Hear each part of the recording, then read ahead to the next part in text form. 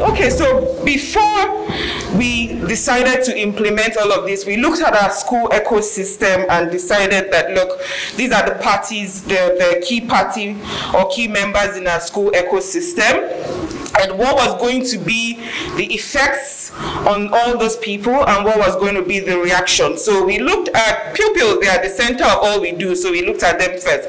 Of course, we had learned that, yes, it will improve their learning, it will improve, but we also wanted to measure the impact on them. The safety, also screen time. Did they have the skills for what we needed to do and what the tools we wanted to use?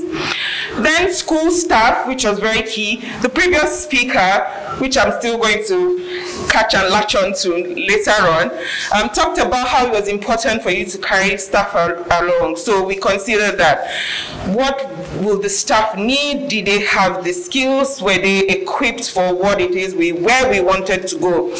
Then, of course, the parents and the school community. And then we also looked at our policies, because if we want to change, we want to integrate tech more, some of the policies had to change. Some of the key things we looked at, how much of our money or budget was now going to go into technology. It had to be a conscious decision. Okay, how much are we now going to start spending tech-wise? We had to also change our communication policy, because, okay, if it was okay to just walk in to discuss some things, now we want you to send us emails and all of that. So we really sat down and looked at these 4 key areas which we drafted in our plan. So let's look at our progression. Initially, when we started with our pupils, sorry, I can't see that far.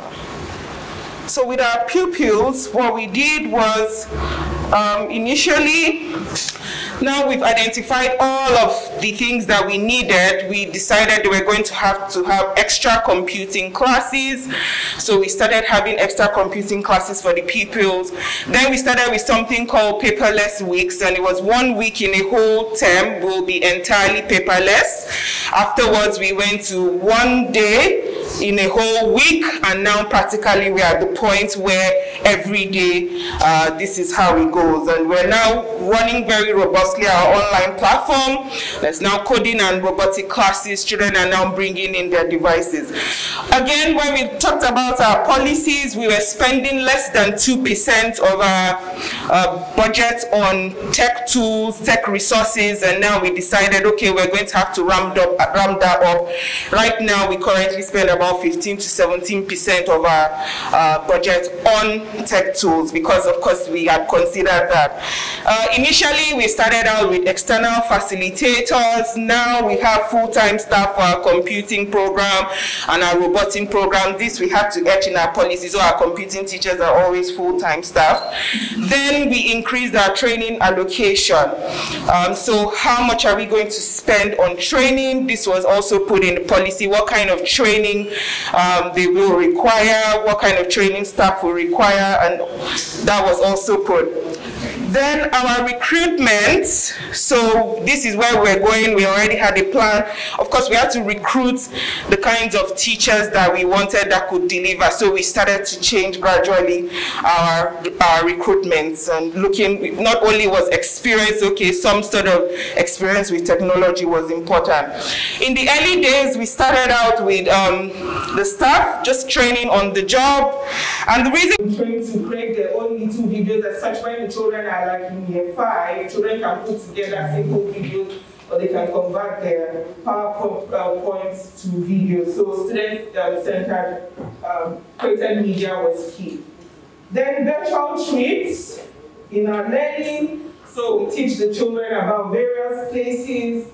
Now we use the virtual learning, virtual reality to also enhance the way that the learning is going. So I've talked to the children about Olumoro. I mean, I really want to take all the children to Olumoro, but think about the logistics of always doing that. So the virtual reality helped us, and then also augmented reality, which we use. Again, small steps, because when we're saying that, some people are like, you see why I don't like this tech conversation. This thing that you say is not for me, but it's small steps. And every time it was when we got to a point and there was a need, and then we thought, okay, how is tech going to help us to fill this need? That's what we did.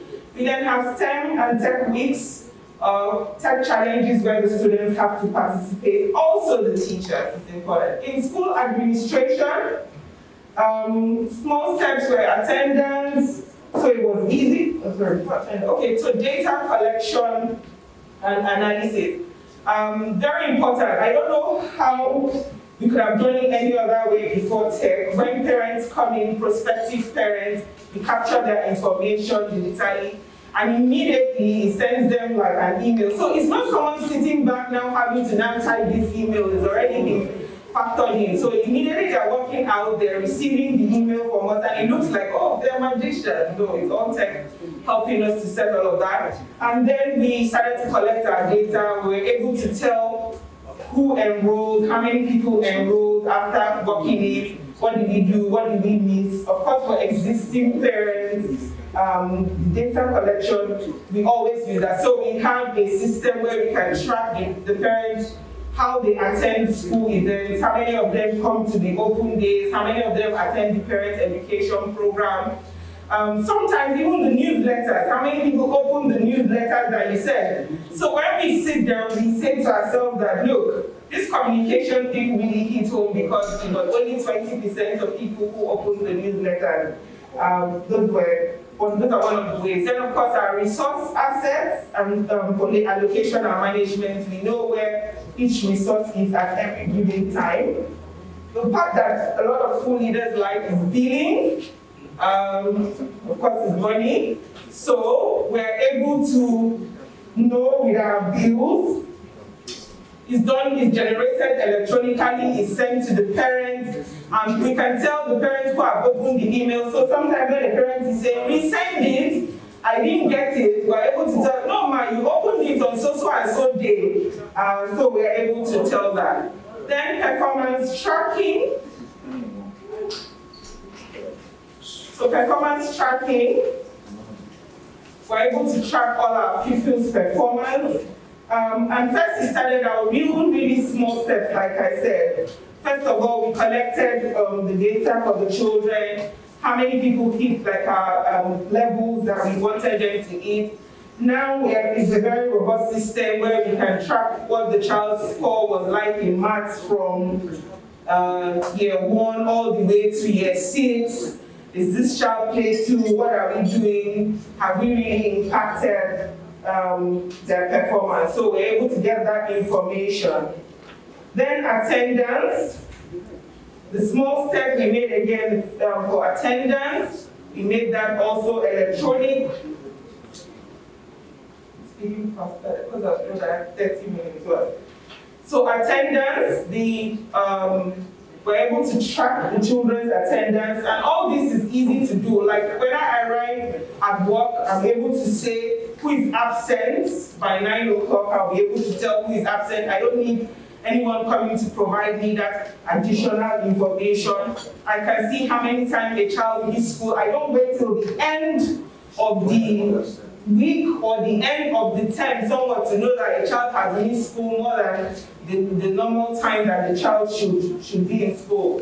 Then scheduling and calendars. We also schedule all of those electronic. So our schedule, you know how it is when some people are told that they have a meeting and they say they missed it. Well, we use Google Calendar for that. It's able to notify you and notify you and notify you to the point where you can't say that you missed those meetings. Then for parent communication, gradually we went from the communication books, saying to the parents, okay, now we want you to get the information anytime. We want you to be able to respond anytime. So parents are able to send us they're able to receive emails and send emails back almost instantaneously. Sometimes in the email they have links where they can schedule meetings with their children's teachers if need be. Assessment. So like I mentioned, we went on to do the CBT, computer-based testing assessment, which we started in 2014. It's helped us to really stay on track. And I also want to mention, because cost is at the back of a lot of school leaders' minds, and I'm happy that the previous speaker talked about us. For us, I must mention that we are a growing school. We don't really have deep pockets. So most of our resources are really low-cost resources that we have just put together because we understand that this is what we have to do, and this helps us tremendously. So the CBT assessments I can track. We don't wait till the end of the exam before teachers start scoring. Then we're able to generate academic and non-academic reports. The first speaker talked about how I don't have to wait till the end of the term to be receiving a report about how my child has performed. So the technology in that way, the system we have has helped us to be able to track those things as much as we can. We even track how many times the child went to the library. If the child submitted all their homework. So parents are intrigued when they receive this report from us. How doing well is so easy because we're just imputing a series of figures. So the parents sort of like knows and has an idea about their child's progress even before we get to the very end. Now, what has been the impact for us?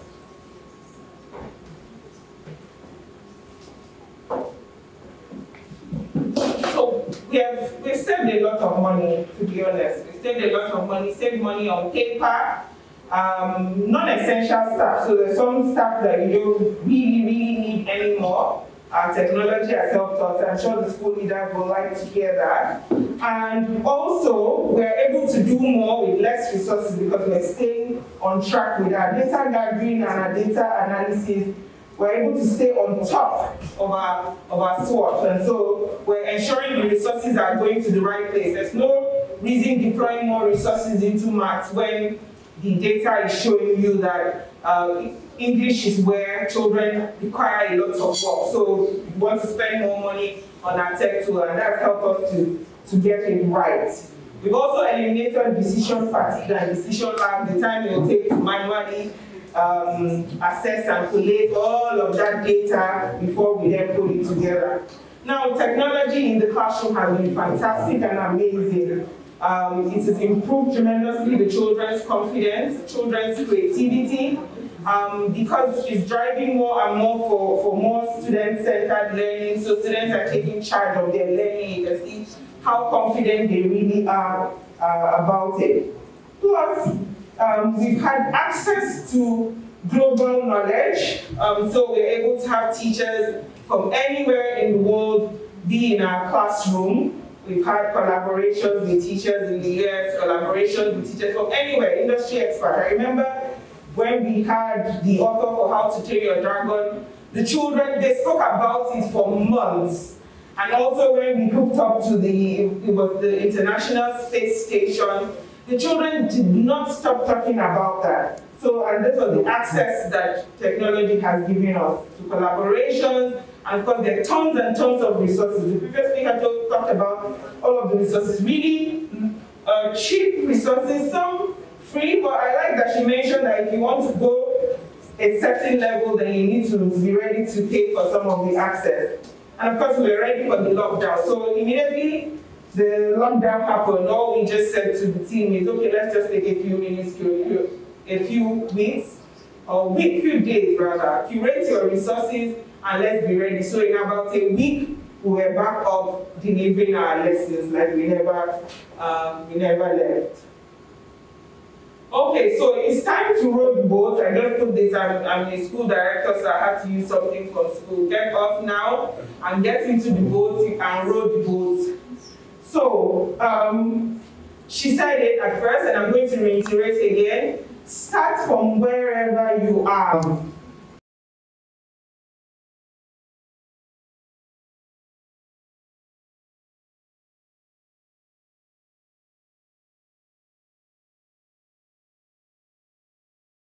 A question from the one of the platforms. It says teachers do their best. How do we make parents get involved in the technological change, as most parents within a domain are not exposed technologically and not willing to flow? Okay, so I'm just going to be speaking from our own experience, because that's a little bit. Now, what we did was, like I mentioned, we focused on the children first. And we got the children buzzing, and the parents could see what could be done. So we also had the parents' education program. So for a while, our parents' education program was, this is the skill. This is the vital skill for the 21st century. Your child must get on with this skill. I understand that we're all in different demographics. Some of us may find it a little bit easier than others. But I remember a few parents would say, well, this is all DESG, what's all this? I mean, way back, well, this DESG, we're not interested. I don't know what that is in English, but I remember my parents saying that to me several times. So what we did was the children. They could see what their children could do. We had several showcases. I mean, that's one of the ways we had their buy-in. They were the last people we just jumped in and you just need to get on with it. That's not what we did. So we used the students, we skilled them up. They had those extra classes, we had showcase, we had little things. Then at every parent education program, we kept on saying that. So every time they came, we showed them the things that the children had done. Oh, you mean? I mean, no parent wanted their child to now be left behind. So that's how we do it. You will still get that complaint. I think parents will always give that complaint of there was no data or there was no this, I couldn't get this. But if you have that large majority and start with the students, I mean, you can't come to me to sell to me what I can't really see, I can't envision. So that was how we went about marketing, to the point where we don't still have 100%, but I mean, we have very good numbers. Thank you very much. Thank you.